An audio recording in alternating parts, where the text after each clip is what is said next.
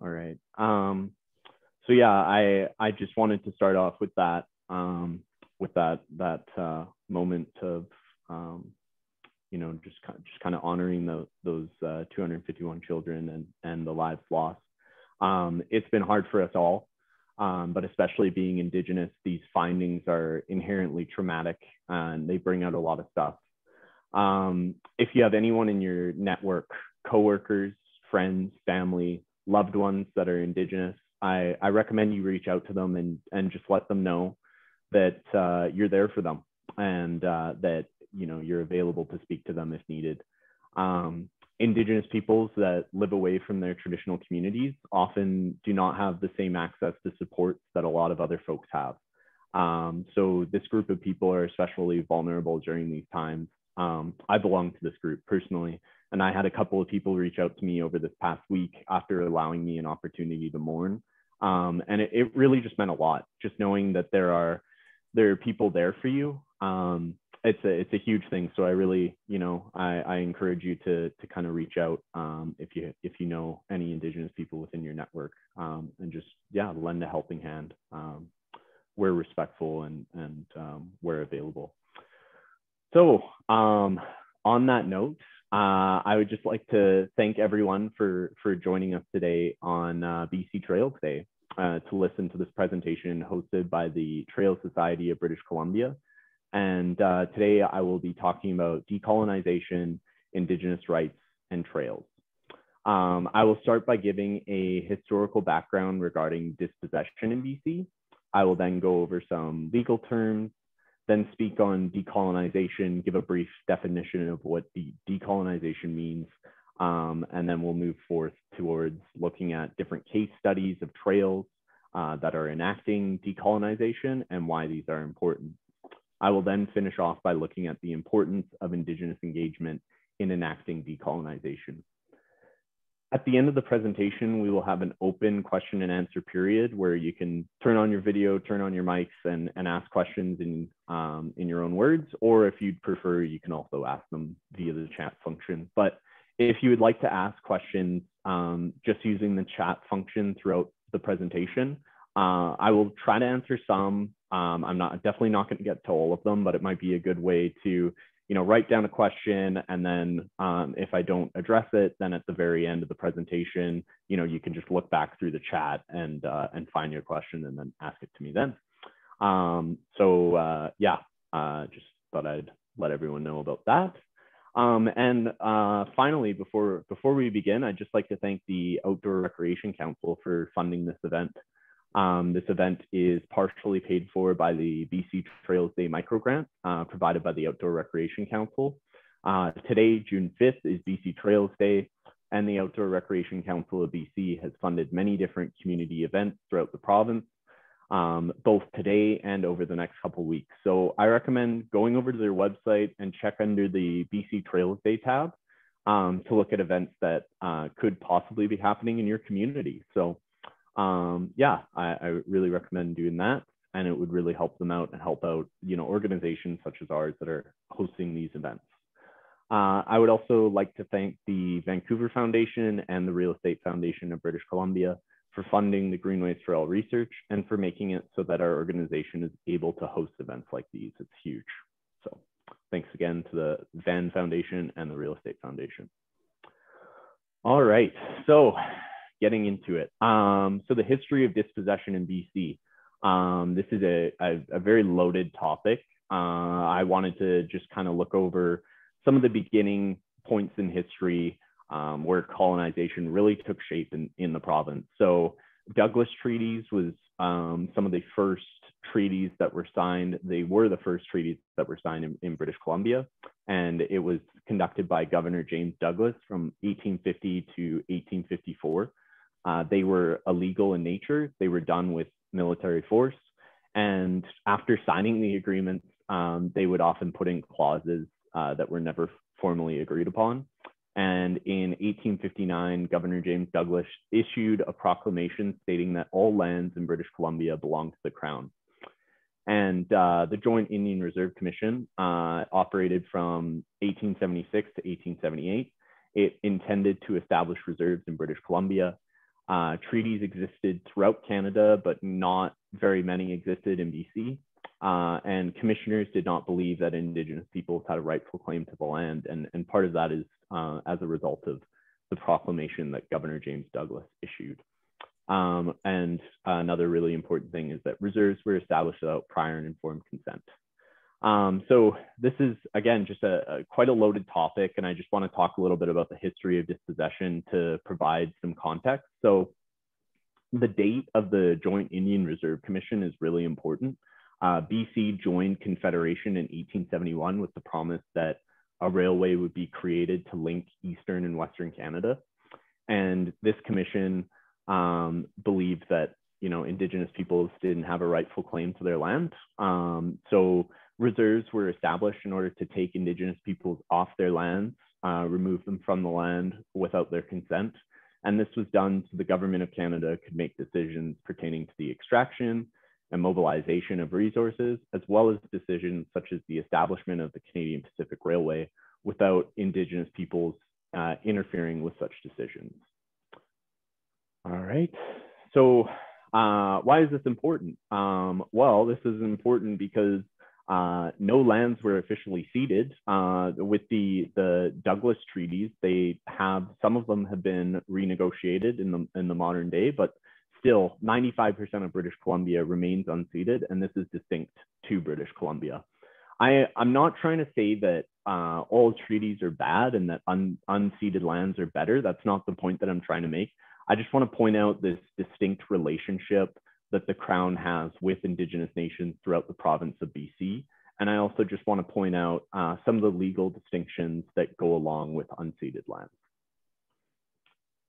So some of these legal distinctions. So we have self-determination, free, prior, and informed consent, and sovereignty. So self-determination it means that Indigenous peoples have the inherent right to self-determination, meaning that as the original owners of the land, their rights are directly tied to the land, and more specifically relating to the land and the water.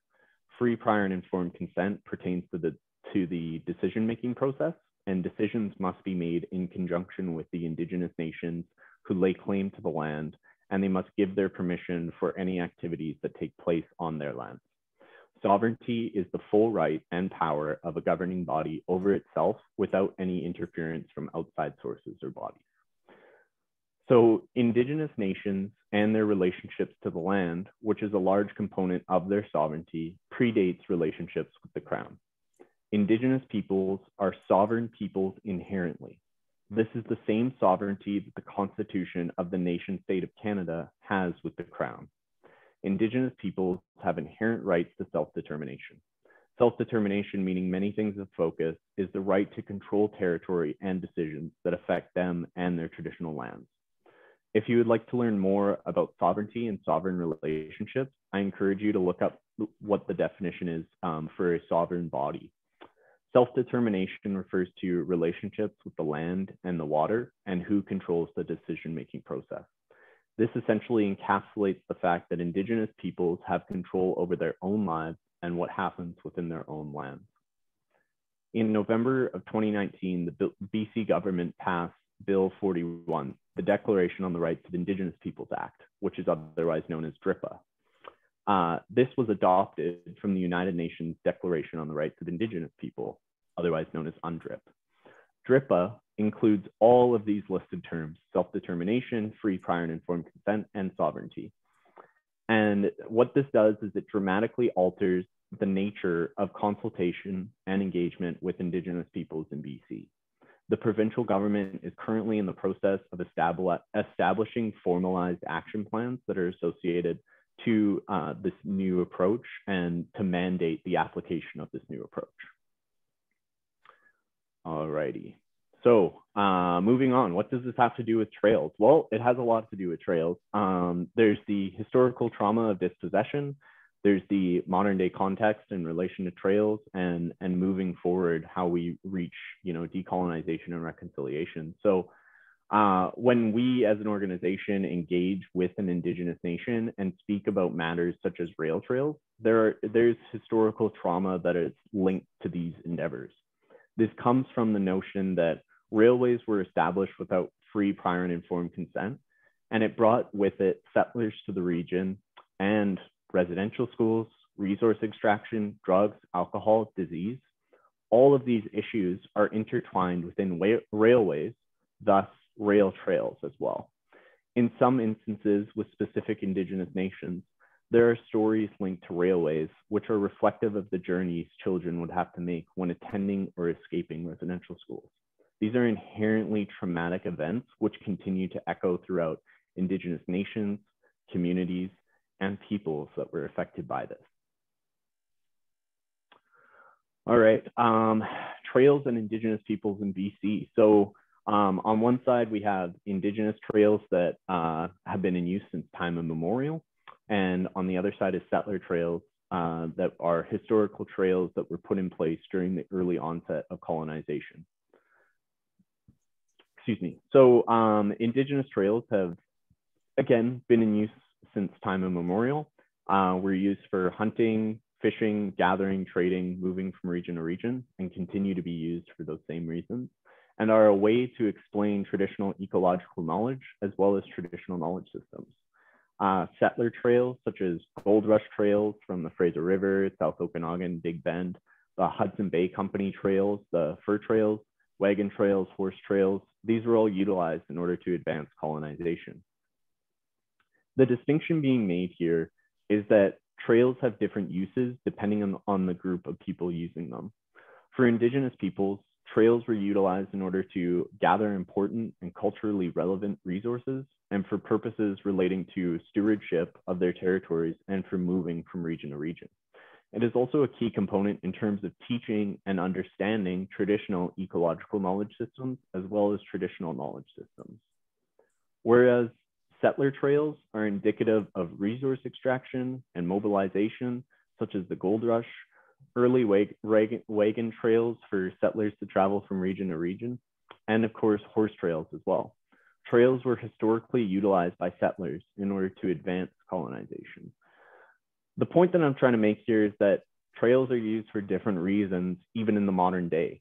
If you look at why settler descendant peoples use trails versus the Indigenous perspective of trails and what they represent, we really need to reframe our perspective of trails in order to advance decolonization, to make trails that don't solely work for settler descendant peoples, but to make trails that work for Indigenous peoples it's a crucial piece.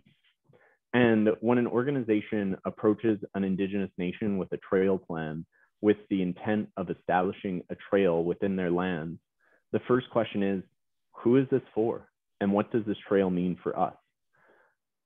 There needs to be an approach that doesn't fixate on that, where some person or an organization or some stakeholder of some form approaches an Indigenous nation with a desired trail plan. We need to stray away from that approach entirely, because this is the same mentality that settlers had when they created trails during the early onset of colonization for the purposes of colonization.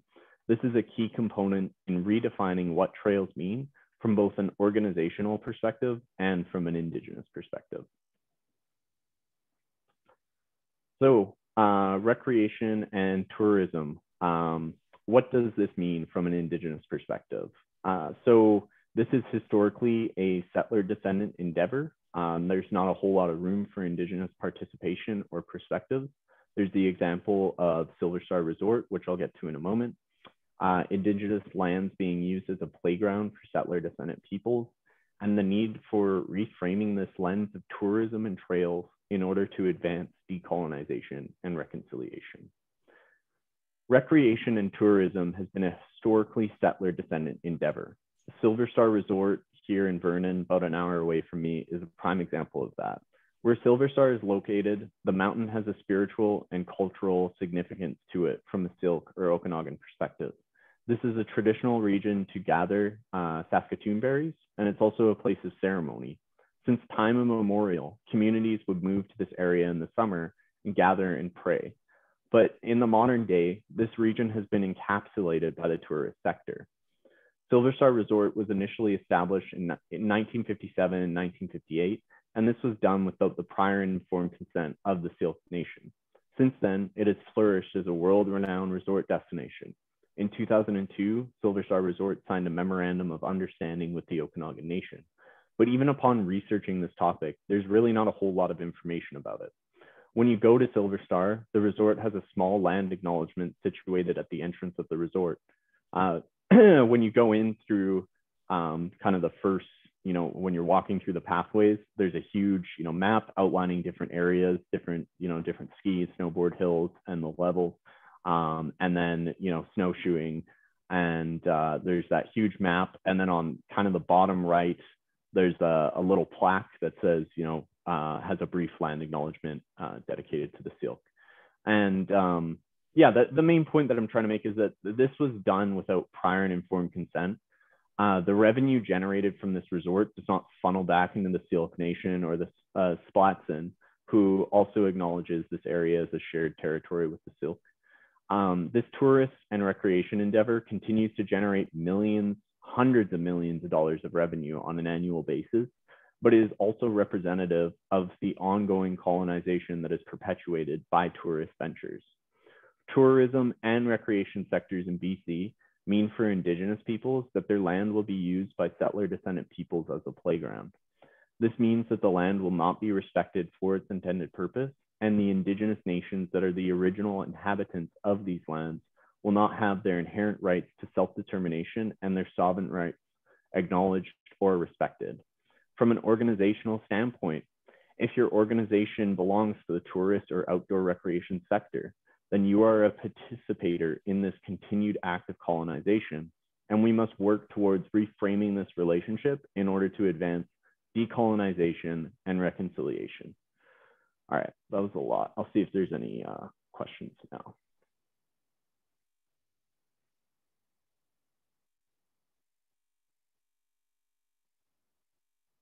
All right, looks like there is not any questions, so I will continue. So what is decolonization?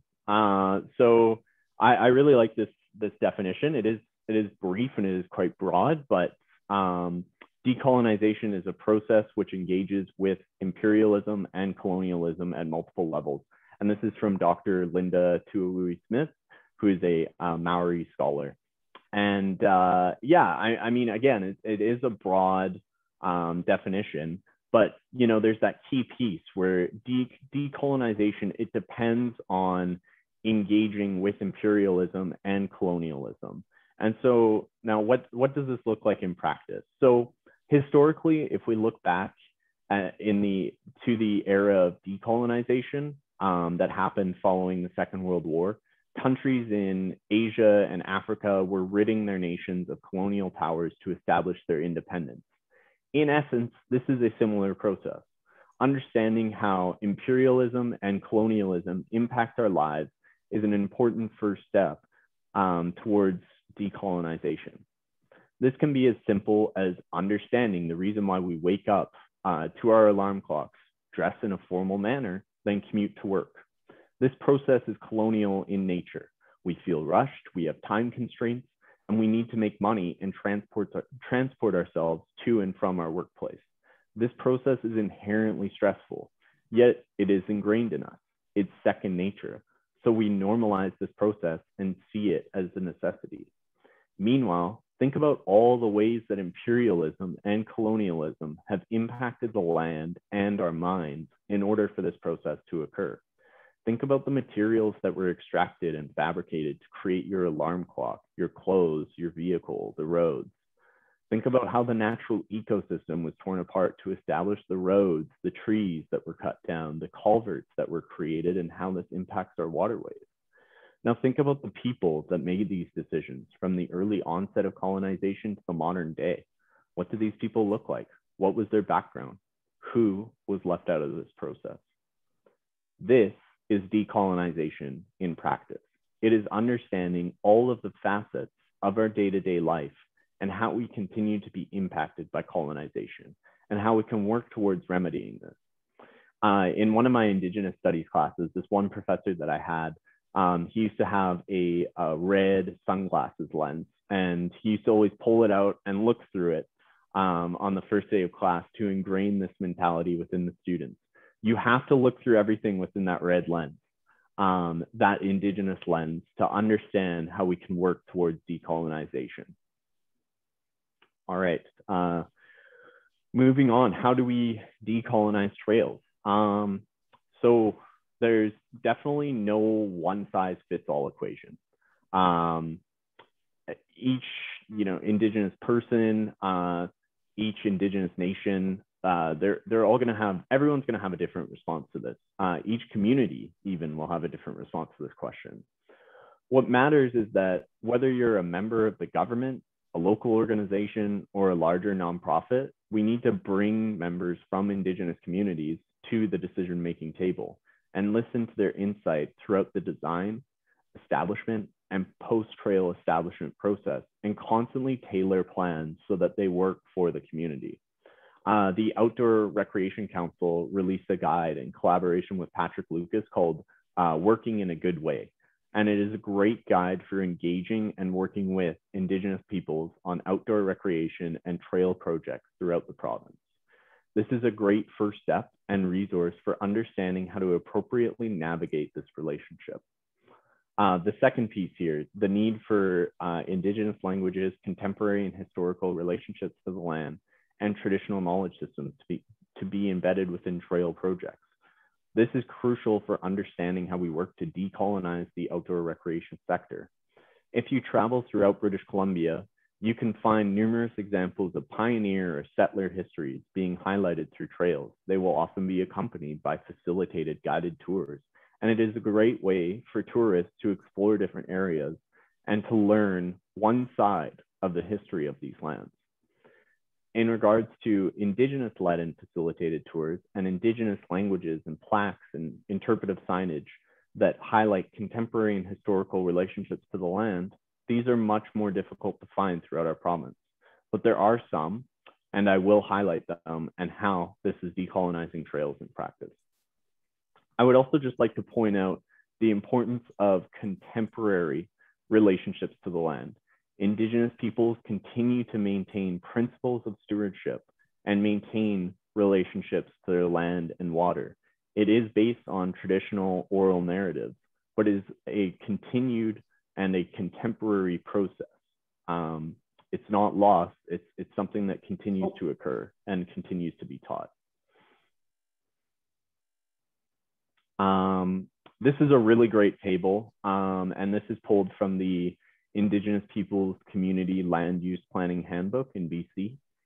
And yeah, this just helps understand how multifaceted the contemporary relationship and contemporary understandings of relationships to the land are. So there's, physical relationship, mental, intellectual, social and emotional, and cultural and spiritual. And then at the top, we have nation, region, community that goes all the way around, nation and community, clan and family, individual, and then the land in the center. So I'll just give everyone a couple moments to kind of read through that.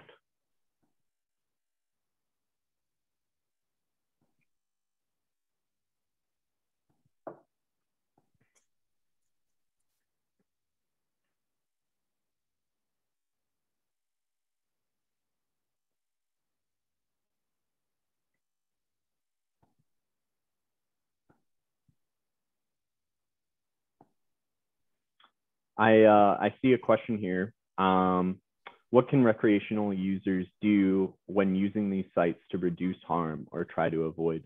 So yeah, that's something that I'm going to address a little bit from now. So yeah, we can just do that. You'll hear me talk about it in a little bit. So.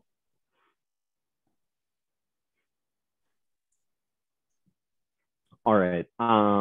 Hopefully everyone had a chance to just kind of look through and just see how all-encompassing the understanding of relationships to the land is. And the point that I'm trying to make here is that there's a lot that you have to keep in mind in regard to understanding contemporary Indigenous relationships to the land. Part of the decolonization process is understanding the needs of Indigenous peoples and nations. the understanding of relationships to the land is intertwined within this.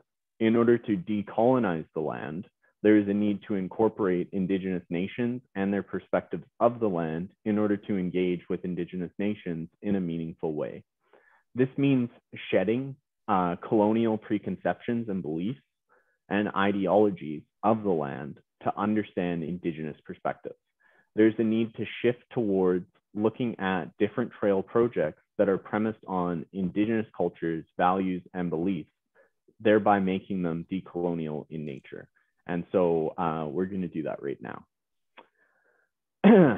So to start off, this is the Siyuk Chaluk Adventure Park. This is in the Halkawalem language. And let's just watch a short video regarding this.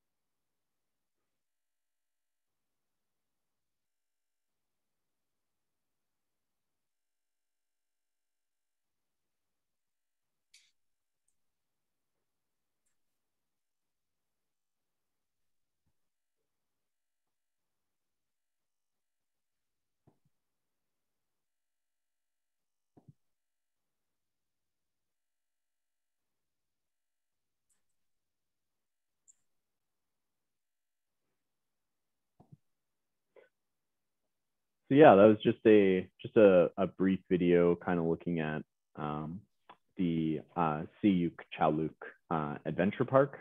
The interpretation for that name, what that name means, is rockside in the forest, and it's referring to the area and what it looks like following the Hope Slide. So as you could see from that video, it's beautiful, and there's a lot that kind of went into that.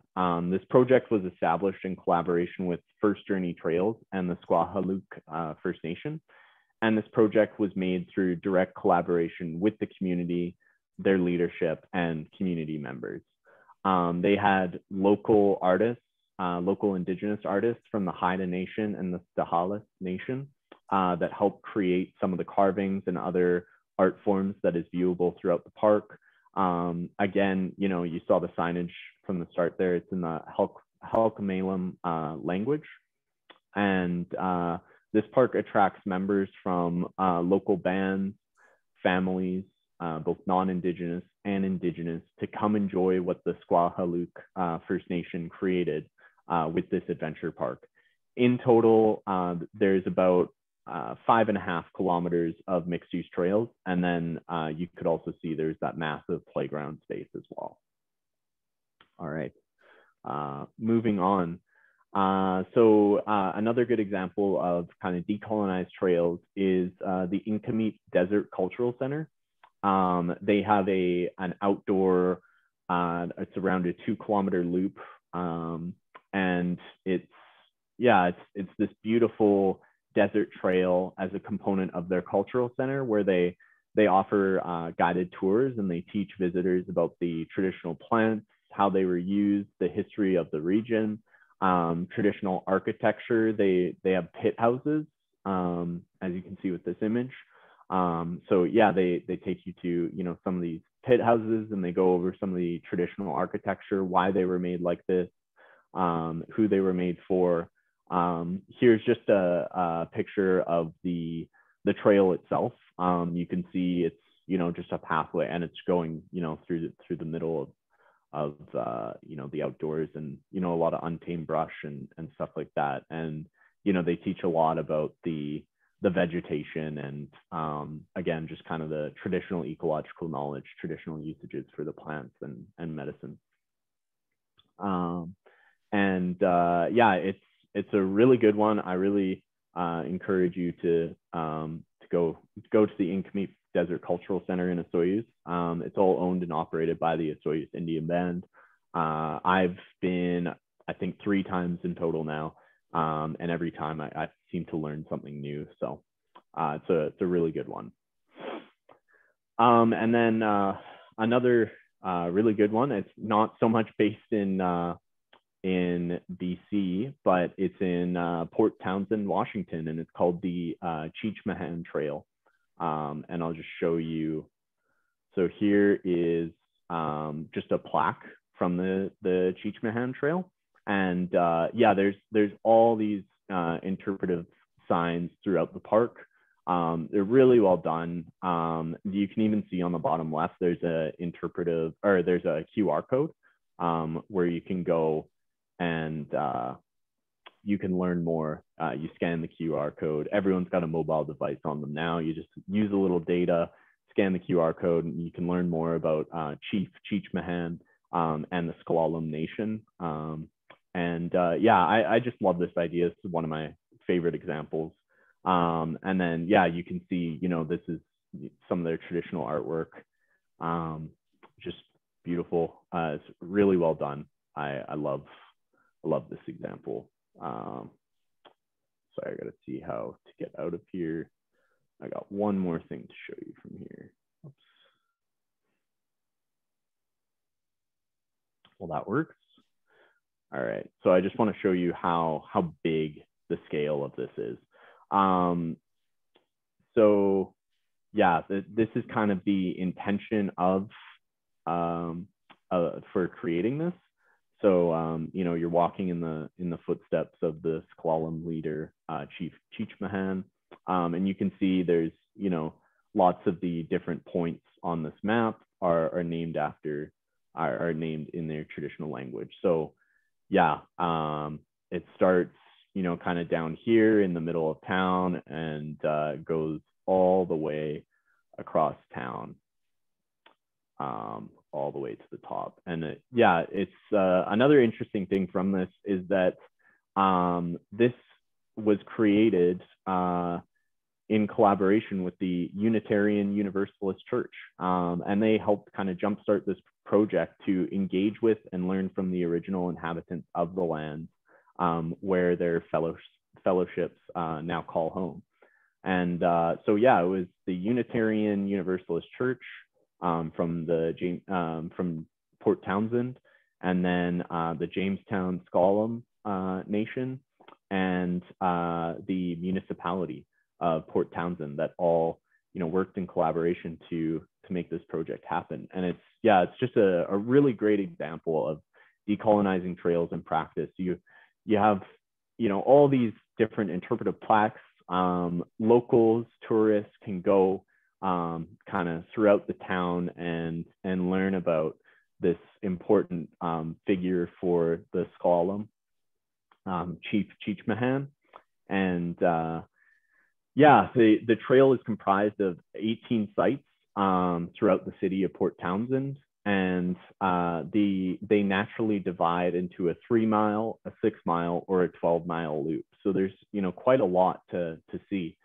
And this is just a quote regarding the Cheechmahan Trail. So in many ways, what we know about Cheechmahan's life represents the difficulties encountered across the country in the struggle for peaceful coexistence between American Indians and non-native peoples who found themselves living in the same geographical area with very different cultural values. So yeah, it's just a really good example, and one that I thought a lot about throughout my Greenways for All research, and I wrote about it. And again, it's just another great case study of decolonizing trails in practice, what that looks like. And I find it really interesting that it was done in collaboration with the church. And they, helped jumpstart the project because they wanted to learn more about the Jamestown S'Klallam. And yeah, they helped jumpstart the project and make this, come into fruition. So just really well done altogether. And And finally, I just have some other trails that I'd like to mention that again is just decolonial in nature. So first we have the Nukthalt Carrier Grease Trail. So here's just an example of one of their interpretive signs, and then here's the trail itself, which you can see is, you can see it way far in the distance, going all throughout. And yeah, it's a really interesting one. Oops. And this is just from their website. So the trail is a vital corridor of exchange. It has been for over 6,000 years, from when Ulachan grease dripped from the boxes carried by First Nations traders. So Ulachan grease is otherwise known as candlefish. Some people might know it as that. And it's an important resource for it that has cultural and also mercantile kind of attachments to it. So the Ulachan grease stains the trail route, and to today, communities continue to use the trail to connect each other and to the land, from the interior to the Pacific coast. The Nukthalt Carrier Grease Trail has been host to many travelers. It is their histories and stories that make the trail such a vital feature. The route traverses history. It tells the stories of ancestors, of animals, of families, landscapes, culture, and practice. So yeah, it's a 420 kilometer trail that is just completely, again, just, it's etched out in the natural landscape through this traditional trade route that's been in use for over 6,000 years. So it's a really good example. The nation has kind of, they were the ones to jumpstart this project and to create the interpretive signage and to kind of bring attention to it and to protect it as well, to, continue, telling that story, and to keep this route protected is huge. So again, just another example of decolonization in practice. So here is kind of the last example that I have to share, and it's a part of the TCT. It's the Chief Isidore Trail.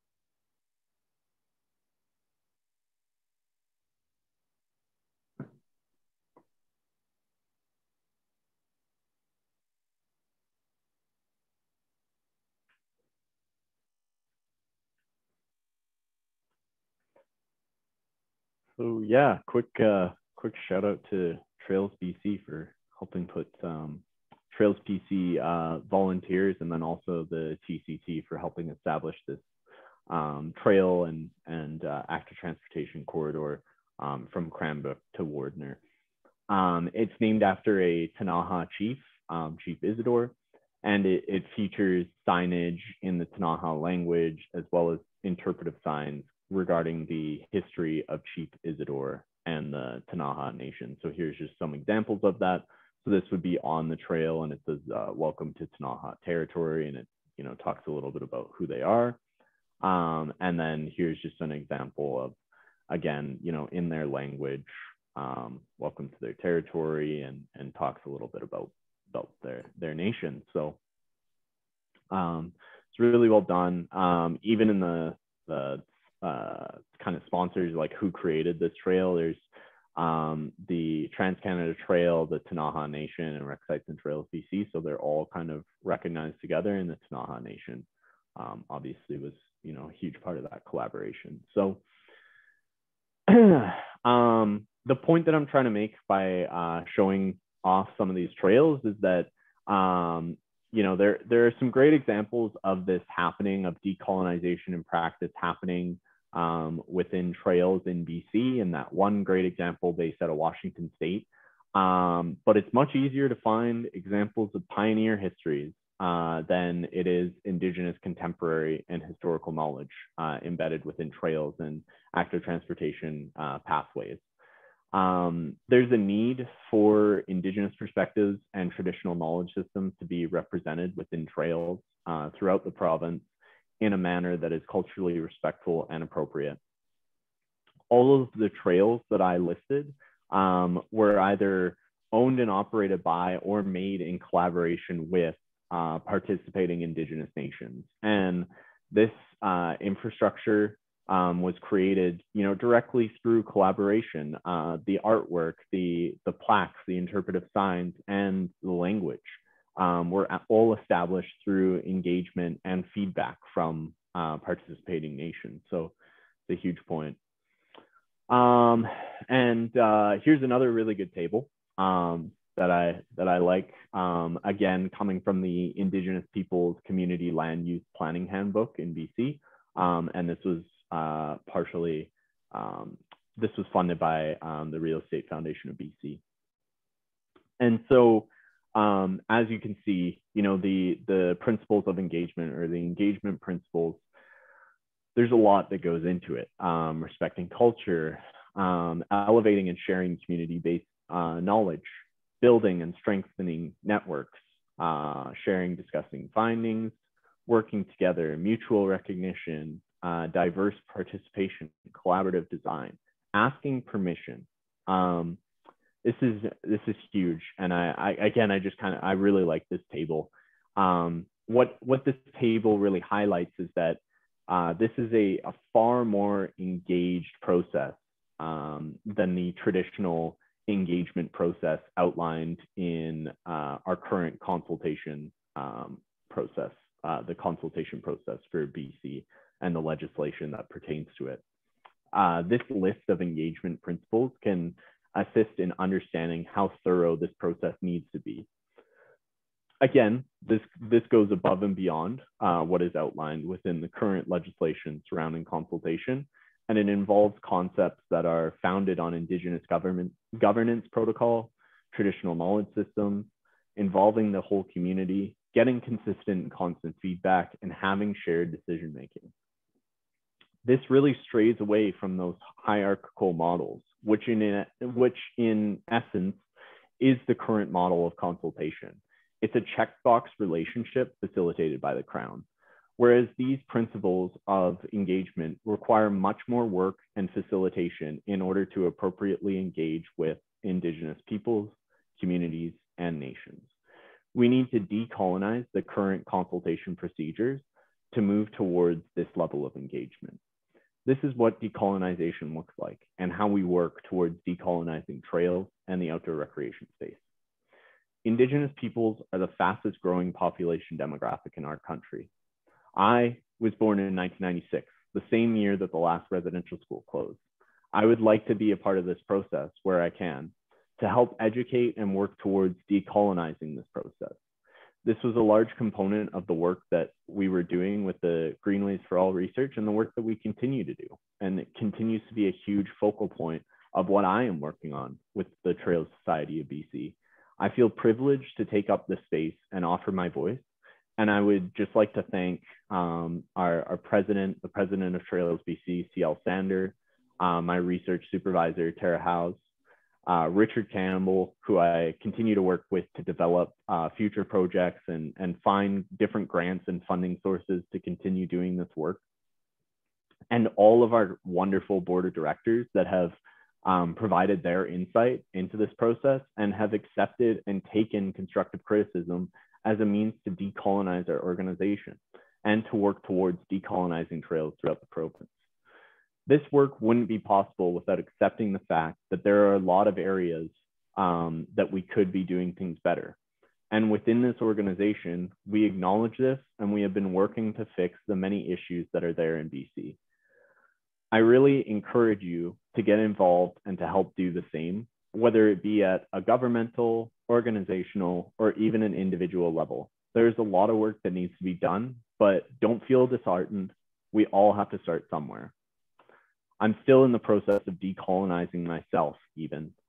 It's a continued process and it's an ongoing process. Colonization is a continued process and an ongoing process. And we have to recognize that. And that's the first step.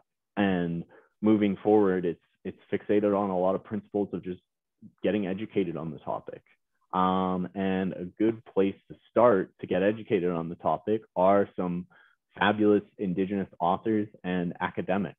Here are some really great sources if you're interested. These scholars are all Indigenous and represent different areas of expertise. I'm asked all the time for my insight on different Indigenous issues, but I don't have all the answers. And there's a lot of information that has already been done, and it can be as easy as going to your local library to find Indigenous academics that have already done this work. So starting off from the beginning, Pamela Palmater. She is one of my idols. She's Mi'kmaq, and she has a strong background in law. I believe she was a practicing lawyer, and now she is a law professor at Ryerson. She writes a lot about traditional forms of governance, traditional laws, Mi'kmaq governance. And also she writes a lot about and talks a lot about, different laws that we need to change to work towards reconciliation and laws that continue to infringe our rights as Indigenous people and other marginalized folk. So really good resource. She has a strong social media presence. So if you use Instagram or Facebook or Twitter, even TikTok, she's on TikTok, and she's great for kind of educating on a lot of different issues. I'd really recommend kind of looking at some of the novels that she's published, some of the articles that she's published, and kind of going from there. Jeanette Armstrong, she is Silk, Dr. Jeanette Armstrong, I should say. She's Silk, and she is a pivotal member of the Silk community. She has a great novel called We Get Our Living Like Milk from the Land, and it's a kind of a foundational understanding of traditional kind of societal organization and governance protocol for the Silk. If you live in Okanagan, if you live in the Okanagan or you're interested in learning more about the Silk people, this book is a must-have. Throughout my undergrad was I majored in Indigenous Studies and I minored in history. This book was my lifeblood. I used this book all throughout my undergrad. There's a lot of really good information in there, and I'd really, really recommend getting that. Again, if you're interested or if you live within the Silk territory, I'd say it's a must. Marilyn James, she's a Sinixt matriarch. She's also an academic. If you don't know much about the Sinixt They were declared extinct in BC in 1956, and the government of Canada officially recognizes that the Sinaiaks are extinct. I think there's current legal cases that are going on that are challenging that. But yeah, since 1956, they've been declared extinct. Marilyn James is great proof that there are still Sinaiaks people that live in southeastern British Columbia in the Kootenays. And yeah, she's a pivotal member of the Sinaiaks community on the Canada side.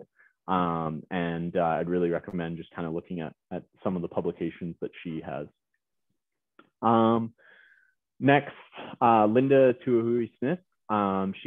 Dr. Linda Tuahui-Smith. She's a Maori academic and has a strong background in decolonization and what this looks like. The quote that I pulled out earlier, that was from Linda Tuahui-Smith. And yeah, again, definitely another resource that I use all the time. She has this one novel called Decolonizing Methodologies. And yeah, it talks a lot about how imperialism and colonialism interact with our day-to-day lives, our day-to-day activities, and then also our minds, and how we work towards, approaching that. And then also, ways to decolonize the academy. And yeah, really good resource. Dr. Greg Younging, he recently passed away, but he was the professor that I was speaking about earlier with the red lens, the red sunglasses lens. He's Cree, and he has like a lot of experience in publishing. He worked for this Indigenous publishing company called Satis Publishing, which is based out of the Penticton Indian Band. And even though he's not from Syilx territory, he was accepted here and worked quite heavily to establish Satis as this now within the landscape of Canada. It's kind of one of the preeminent publishers and indigenous publishers. So yeah, he has this elements of Indigenous style, a guide for writing about and for Indigenous people. And so if you're a writer, or a reporter or any of those fields, or you just write about Indigenous people, this book is a must. It's a really great way for understanding, the do's and don'ts for writing about and for Indigenous people. And that was his last publication, and it's a really good one. I think it's Canada-wide. Lots of different institutions use it and have it as like part of their course materials. And it's huge. Dr. Margot Temez, she is Dene Nde, and she's a poet and historian that her traditional territory is on the border. It's in South Texas along the Rio Grande. And yeah, there's, she's a border people. That's the nation that she belongs to. It goes down into, northern Mexico and then within the southern United States as well. And that's a highly militarized border. And the border wall, which is a huge thing, it goes right through her community. And her mom have, done quite a lot in terms of, fighting that decision. And I believe it got all the way to the Supreme Court in the United States. But yeah, she's a poet and a historian, and she writes a lot. She has numerous publications. And yeah, I really recommend if you're interested in any of that, or if you really like poetry, go check out Margot Temez. She employs a intersectional lens, a heavy focus on critical race theory, and yeah, really interesting resource. And Sylvia McAdam, she's a Cree academic. She was one of the lead organizers for the Idle No More movement. I believe she only has 2 publications, but she has one that she did with the Saskatchewan Cultural Center. So it's something like that. And it's just like a really straightforward kind of beginner's guide to understanding different protocol, Indigenous protocol. And it is from kind of a Cree like understanding and way to approach it. But I think there are a lot of ways to kind of implore similar models within British Columbia and wherever you live. So really good publication. I have it like right near me, so I'll figure out the name of that book before we end for the evening. But yeah, really good. And yeah, Sylvia McAdam, I believe she does have a background in law as well. Yeah, really good resource. So yeah, I know that took a really long time, but it's really important. If you are interested in learning more about these topics, these are just some of a really long list of Indigenous academics that have a strong background in this sort of work. So in closing, so there's a huge amount of responsibility at the individual, organizational, and governmental levels. We all have to set an example. The burden is not solely on Indigenous peoples to do this work. We have to do our part in advancing reconciliation and decolonization. We all have to acknowledge our participation in advancing decolonization in order to put an end to it.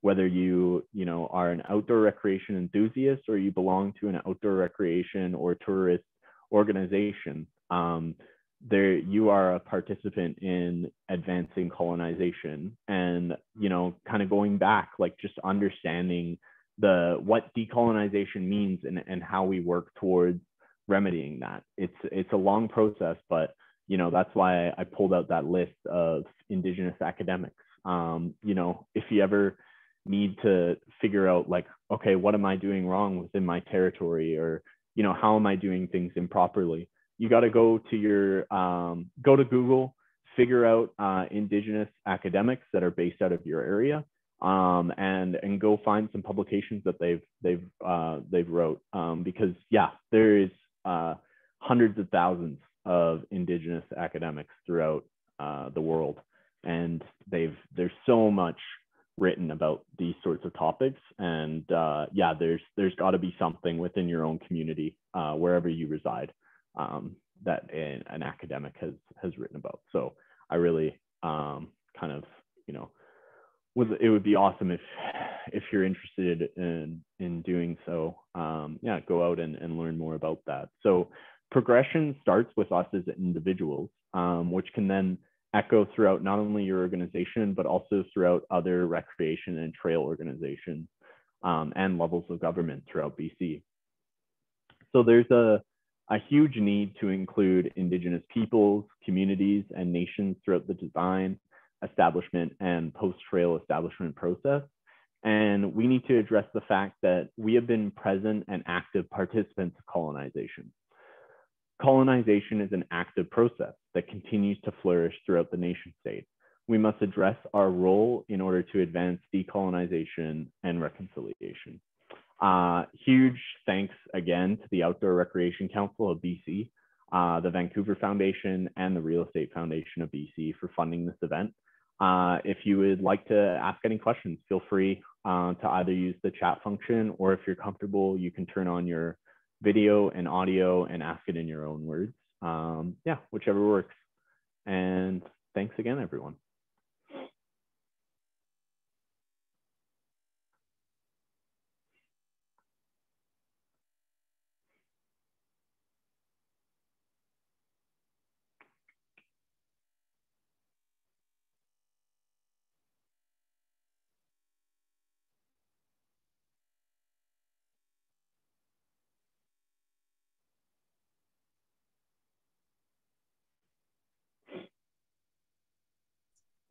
All right, you sure gave us a lot to think about, Damyn. Here we go. We've got a question, hands up from Sal there. Hello, this question is for Seal. Earlier in the presentation, you mentioned that you're looking to do something with the referral process or something in that aspect. Currently you can easily do a referral process and then wait for the First Nations to come back. And I've seen it where organizations have done that, and then because we got overlapping First Nations interest in some of the areas all over throughout the province. And then one of the First Nations communities will respond, and then partnerships are built. Is there anything happening in the government where through the UNDRIP and reconciliation process that will force organizations to consult with all the nations, all the communities? Okay, for some reason I got asked that question. Damyn, you were talking earlier about consultation. So I know for me, okay, I'm president of Trail Society of BC, and I think what Damyn is thinking is to have us as trail organizations to reach out to the traditional territory holders of wherever we want to place a trail, or do signage, or work on something on the traditional land, that it's the onus should be on us to go directly to that traditional landowner who, I mean, here in BC, that we're here for at least 10,000 years, if not more. The way the government or the colonial process operates right now, I think they do mandate to send out notices to whoever the nations or bands are, but not all of them. Because, like, for instance, the BC government doesn't recognize the autonomous Snakes, for instance. And then I know, like, where I live, there's like a whole bunch of bands, and people don't have the capacity to even answer back because they're just inundated with front counter BC requests. So it's not really working in a way that's good necessarily for the people whose land it's their traditional territory. That's just my opinion. Yeah, I'll give you an example. Jeff Playfair is on the call, and he's now the chair of the Bridger Valley Community Association Trail Committee. Back in 2014, we communicated with the Lil'wat Tribal Council, which is the 6 northern communities of the Statlium. And after 4 years, we had an MOU, Memorandum of Understanding, and we were at the point of 6 trails to legally establish them. We went through the process of building a management plan, terms of reference, all that stuff. But one of the issues that we came up with was exactly what you said, was the resources to come to the meetings. And currently now, there's an offer on it expired, it was only 2 years. It did expire, and now I'm an elected official, so I've had to refrain from any of my volunteer work, and due to conflict of interest. And now the Lil'wat Tribal Council's come back with an amendment, and actually having that amendment, I've seen it where the lands manager for the LTC could be the only representative on their side on the new 4-year extension. So it's I just wanted to share that because we've also talked about signage and the whole aspect of everything that was talked about today. We've been through that. All the cultural heritage studies are going to be done on all the trails, and the list goes on. But the challenge is their resources. That's held us back the most. Yeah, we need to create more equity so that people just aren't inundated with these requests. I think with COVID, there was some big complaints about that happened, particularly around resource extraction. Yeah, it's pretty rough, that's for sure. It's hard you know, it's hard to get things done Yeah. if you don't have resources. So good on you for working on it the way you have. I see Jeff's got his hand up. Yeah, go ahead, Jeff. Yeah, hi there. Following up on Sal's comments, and I have been working with Sal on that project that he referenced for the last 6 or 8 years or whatever it is now. And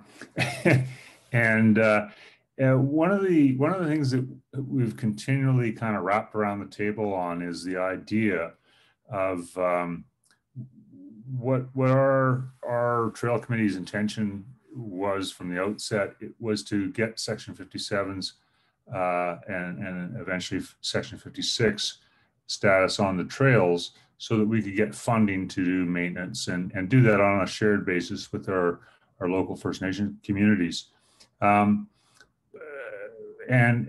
one of the ideas that keeps circling back from the tribal council is the idea that we don't register with the province, we just simply register with them, which is a nice idea, but it doesn't meet the requirements for a lot of the funding stipulations on grants.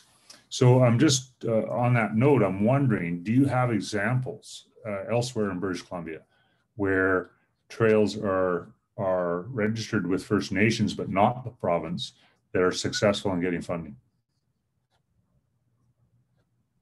Yeah, that's a really good question. And to be honest, off the top of my head, I don't.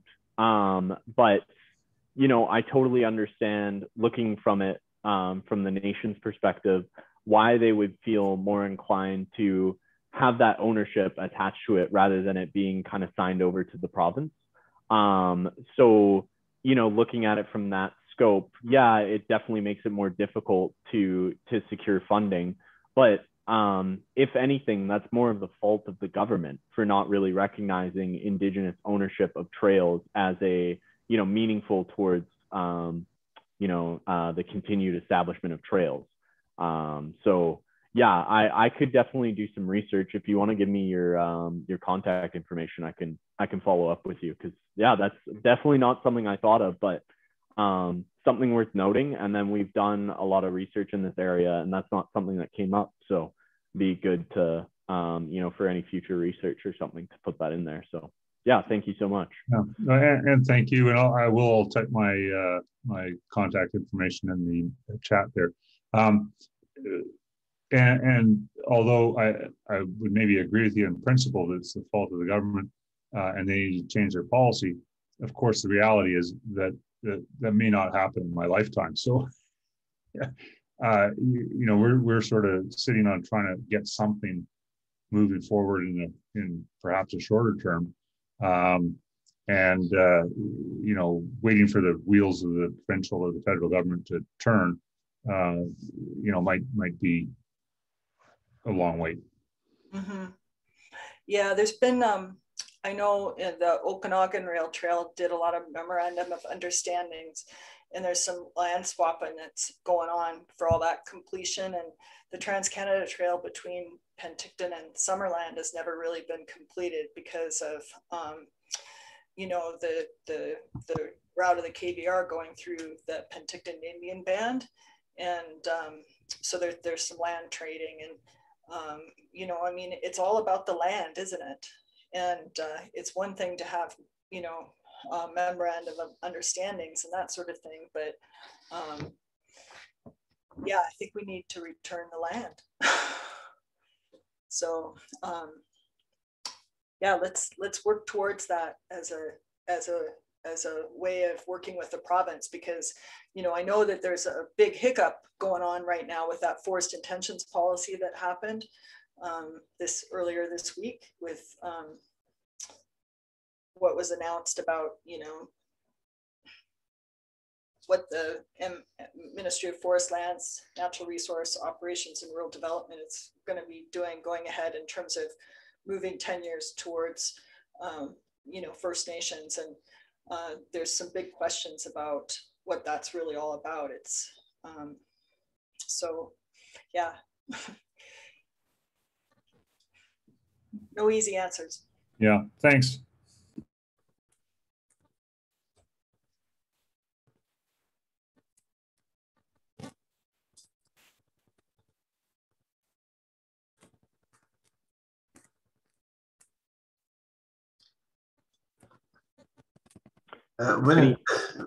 Go ahead, Leo. Wouldn't the Chief Isidore Trail be an example of this?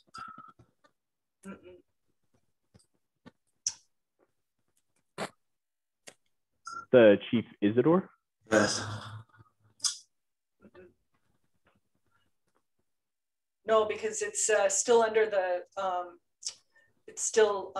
the purview of the Ministry of Forests under the partnership agreement of Rec Sites Trails BC. The closest I could think of what's going on is with what's happening with the North Okanagan, the Shuswap North Okanagan Rail Trail, where they've got memorandums with the Enderby area there. I could put it up on the, oh, I guess I don't have good email right now, so it's not really working, but you know, they've at least been able to incorporate a lot of the leadership from the Indigenous First Nations of those territories. But they're not necessarily running the program or they're not necessarily, you know, in charge.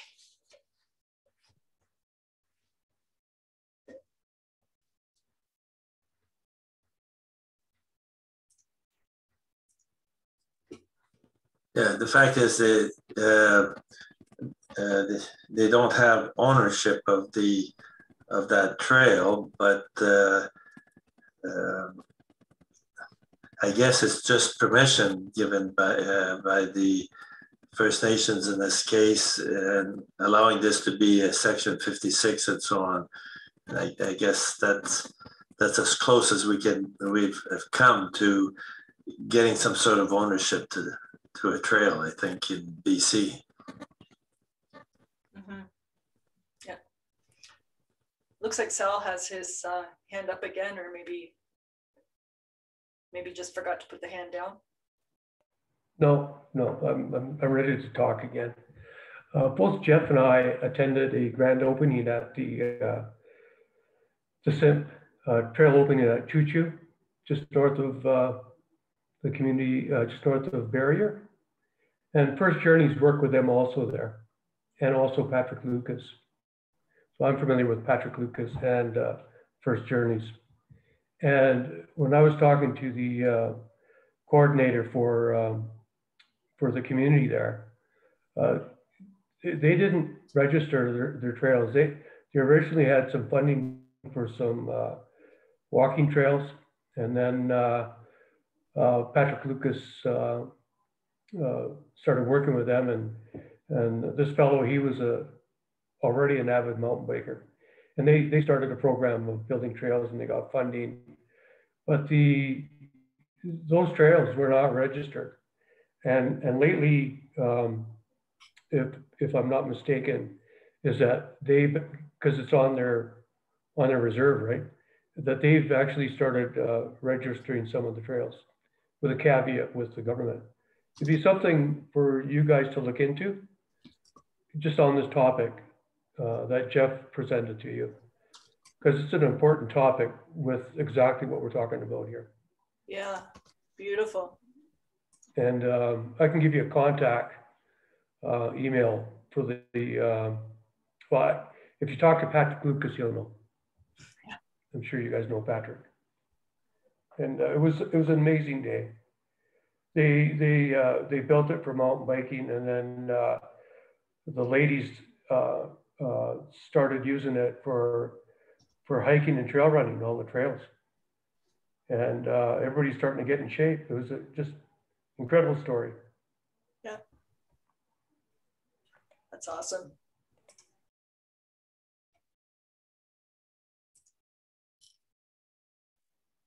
Yeah, go ahead, Sal.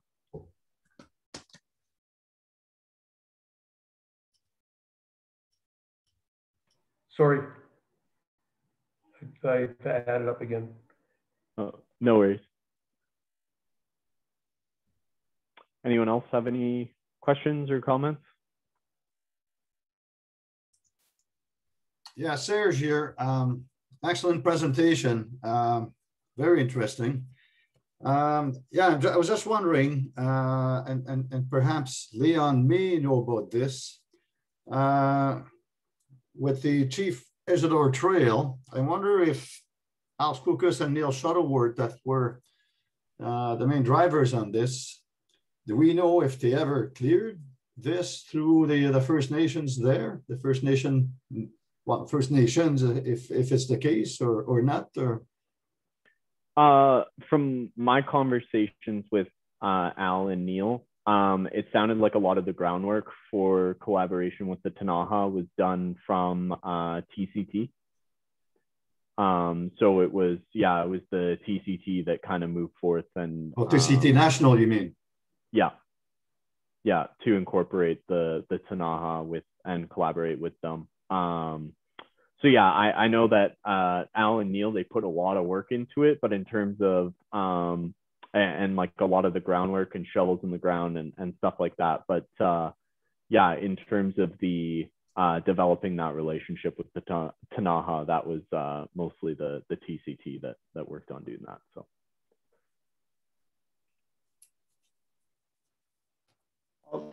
I'll just pipe in here a bit on the funding side of it.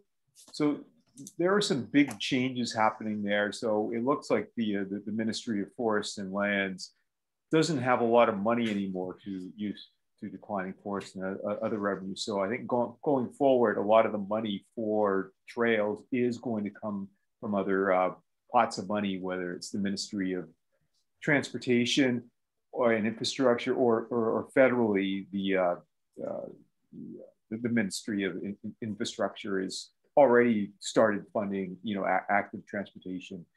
They're actually developing a national infrastructure assessment, which does include active transportation. So there's openings there, there as well. And of course, with the new funding sources, one can request or strongly recommend, that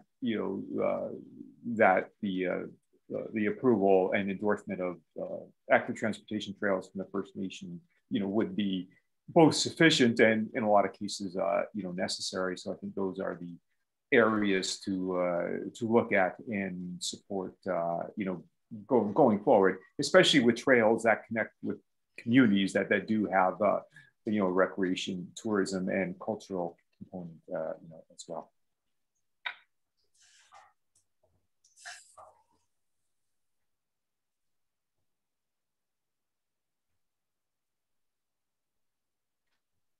Go ahead, Richard. Yeah, further to that, so the provincial government is restructuring the ministry. So Nathan Collin is in charge of setting up a new Ministry of Land. So I suspect that will be really focused on the First Nations, one, because it's the right thing to do and they have no other choice, at this point. But I think that's also a time for us to engage in that process, support First Nations, and then also as appropriate,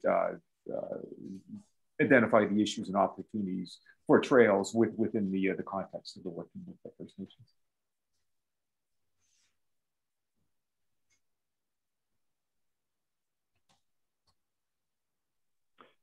Awesome, thanks, Richard. Any other questions or comments?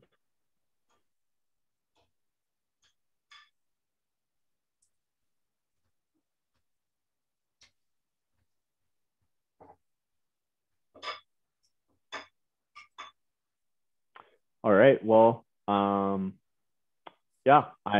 guess we can end a little bit early today. I'd just like to thank everyone again for coming out. If you have any friends or family or anyone else that's interested, we will be posting the recording of this to YouTube, and we have a pretty decent YouTube page now. I'll just put the link from our channel in the chat right now. But yeah, and then I'd also just like to thank the Outdoor Recreation Council of BC for funding this event through their micro grant, the Real Estate Foundation of BC, and the Vancouver Foundation for funding. So there's the link to our YouTube channel. Yeah, thank you, Aaron, for that positive comment. I really appreciate it. Yeah, I hope everyone is willing to pick up some more resources and learn some more and help fight this battle, because it's a good battle to fight, in my opinion. And yeah, the research again that I was a part of was foundational. No one's really looked at equity related issues and trails. So it's a huge topic, and there's a lot more that's coming out of it. The BC government, one of their huge mandates is reconciliation. And I know, you never really know, especially with everything that's going on with the Fairy Creek. But we really hope to make progress in this field and to push for reconciliation and decolonization and trails. So presentations like these kind of help lay that groundwork. And if you as if you belong to an organization, it would be awesome if you helped in this, and just take into consideration some of these factors, some of the things that I brought up, and how we can work towards fostering a more equitable environment in the outdoor recreation and tourist sectors. So thanks everyone again. Really appreciate your time.